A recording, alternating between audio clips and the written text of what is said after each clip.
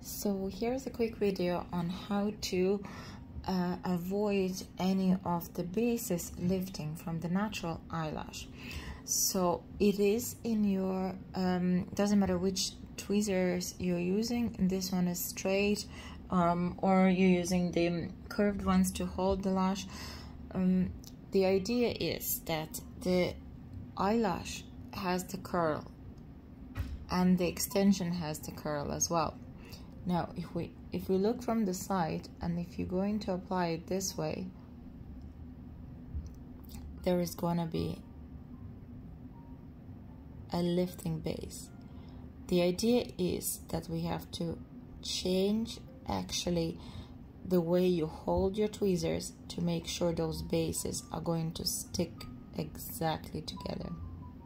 So the whole idea to apply the eyelash seamlessly to the natural eyelash is that to find that perfect connection between, in as much as possible, flat surface. So you can see that probably from here to here this is more or less flat, and that will depend on how eyelash is growing, as of course, as well, because some lashes, they will be really lifted up like this. That means you will have to hold your tweezers differently again. So it's a little turn in your tweezers on how you're going to adjust, and when you're getting close to that eyelash that you want to use, we are going to adjust the tweezers to be totally parallel to that natural eyelash. So I'm going to pick a little bit of the glue, and you will see it straight away. That's a tiny glue here.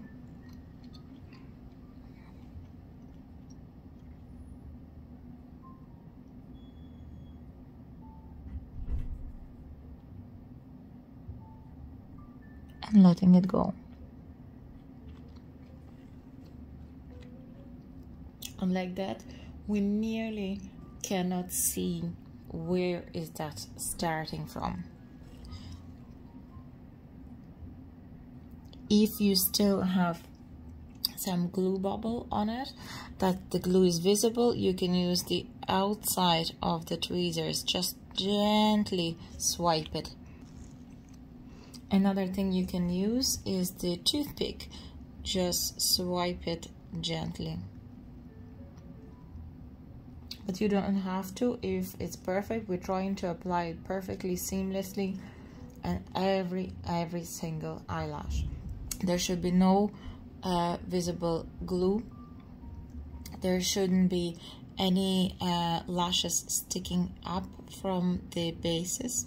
So the bases have to be in super tight contact. That will make the eyelashes to last, and that will be the most comfortable for your client.